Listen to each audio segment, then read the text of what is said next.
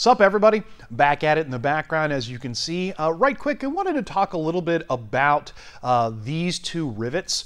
Both of these rivets have been set using the wet method of applying the goop, and you'll note that the right rivet has had a bunch of the goop leak out.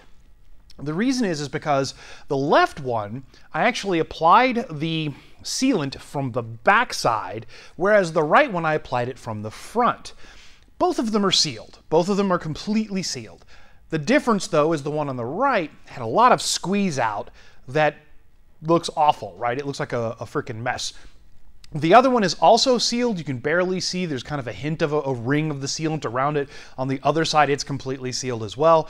But this is the difference of how I applied the sealant to most of the rivets from the back side versus the front side, which I intentionally did an entire baffle on the front side just to show you the difference of what the final result is.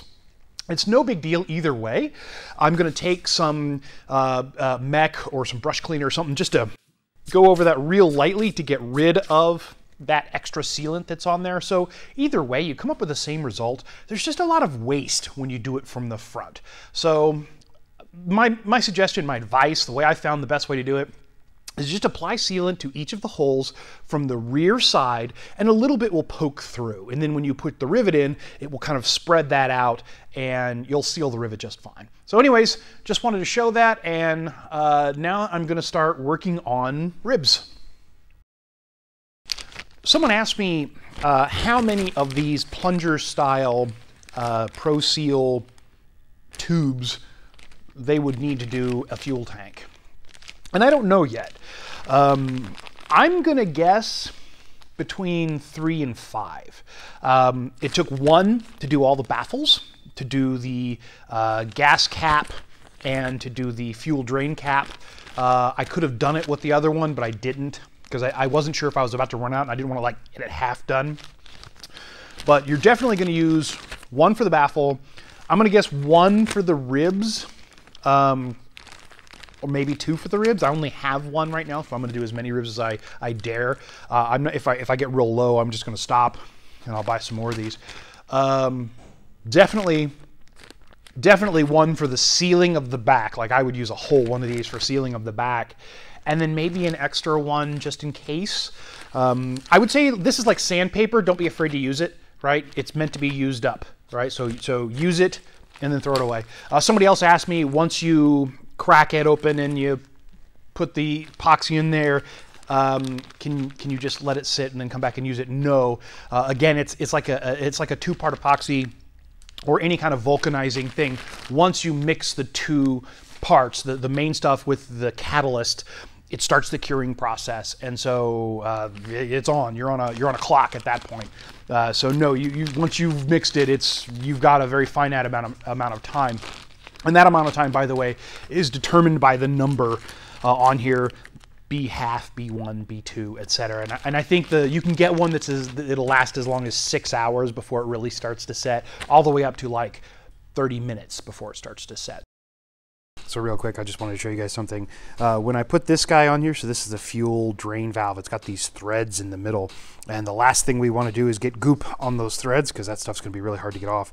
So just using a simple piece of towel, I screw, or I can kind of twist this in here like so, and that means I now can just leave that in there and apply this to the tank, and the threads are protected, and I just pull this out when I'm done.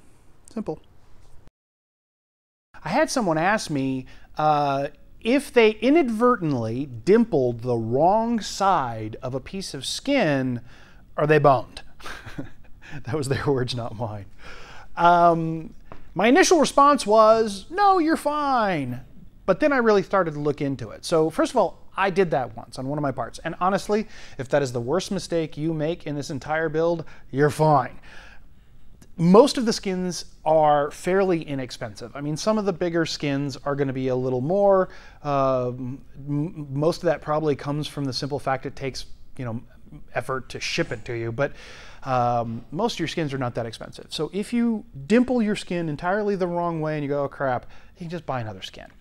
Or you could re-dimple it. Dimple it the other way. So you can see here what I did is I went through and I decided to try to dimple a skin and then flip it over, dimple it the other way and flip it over, dimple the other way a number of times to see how many times you could do that before you started to have some kind of failure. And it wasn't very many. Dimpling one way was, flipping it over, and then the second dimpling the other way, I wouldn't do any more than that. Because after that, you started to get oil canning real bad and then splitting. And then finally, it eventually just failed entirely and dimpling it like a chunk shot out. So I would say if you dimple your skin one way, you can flip it over and dimple it the other way once. And after that, I wouldn't do it. And other people might say, no, don't even do that. But I think once you're okay. That's my opinion, so take it with a grain of salt. Oh, yeah, you can see it's starting to split.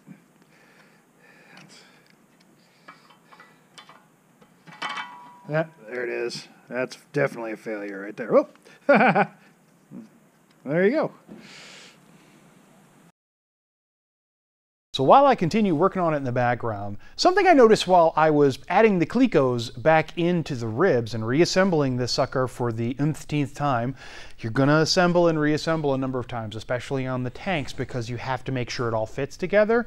And then I also reassemble it one more time to put the blue painter's tape down, so I have my lines of exactly where I'm going to put the goop, and then I scrub it and do all the other stuff. You'll see all that here probably next time, not on this one.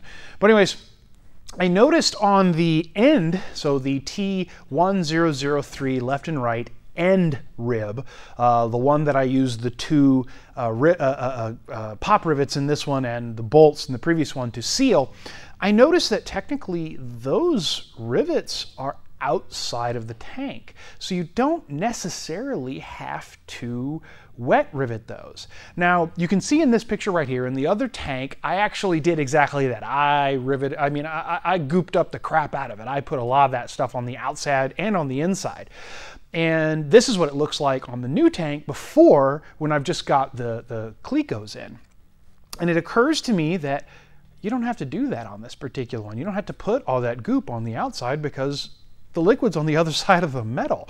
You just have to put a nice bead, a good healthy bead of Proseal goop on the inside and not have to worry about the outside at all. So I don't know if I'm going to go that route or not. I may go ahead just for consistency to match both tanks, to go ahead and put the stuff on the outside too. But that could be, if I was running out, that could be a place where I'm just wasting the stuff. But it begs the question, and it's one I've had before, can you use too much Proseal? I don't think so, honestly. Unless someone down below, please comment. If yes, there's definitely a reason why you don't want to use too much, tell me. The only thing I can really think of is weight versus, or taking up space, which could be used by fuel, but you're not talking about a lot unless you fill the whole thing with Proseal. I don't think you can use too much. I really don't. Leaking fuel tanks, bad, right? So making sure to use a lot of the dreaded goop in there to keep that from happening seems like a win all the way around. So no, I don't think you can use too much.